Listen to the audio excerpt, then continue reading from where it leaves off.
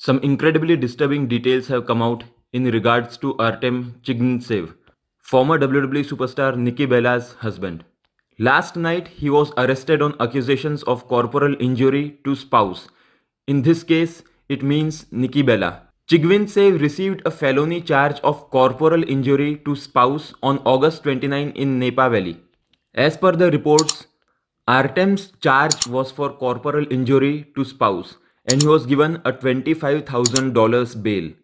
An update by TMZ states that deputies responded to a domestic violence call at a location in the town of Yountville shortly before 10 a.m. Thursday.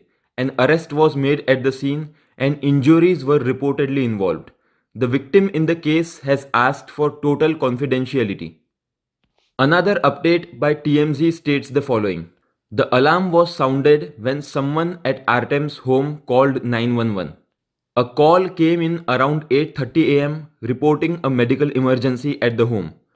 It's not known who made the call.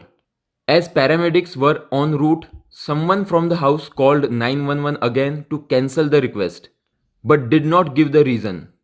And then the paramedics returned to their stations, never showing up at the house.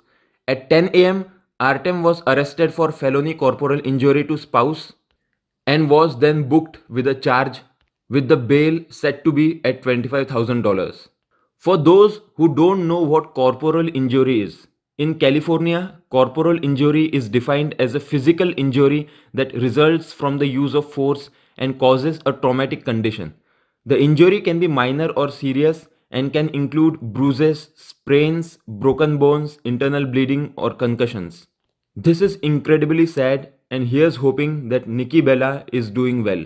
Here's some reactions of fans to this tragic news.